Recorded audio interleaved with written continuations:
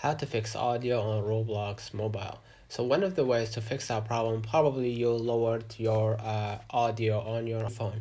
So basically what you're gonna do, you're gonna just press your left finger or your left finger to volume up or down, so you can manage your audio, and probably you'll lower that down.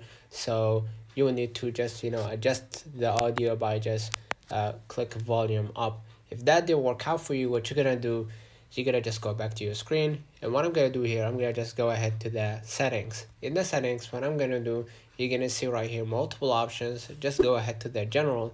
In the general, what I'm gonna do next, you're gonna see iPhone storage. Just move along to the next step, wait it out, and as you can see right here, you'll see your iPhone storage. Scroll a little bit down, scroll a little bit down until you find the Roblox. So I'm gonna just click Roblox right here, and what I'm gonna do, I'm gonna just offload the app. And basically offloading the app will release some of the unnecessary storage within the app, and basically you gotta just reinstall the app, and that should fix your problem. Let me know in the comments if this video helped you. Don't forget to like and subscribe, turn on the notification bell to receive every video we upload. Thank you for watching. See you.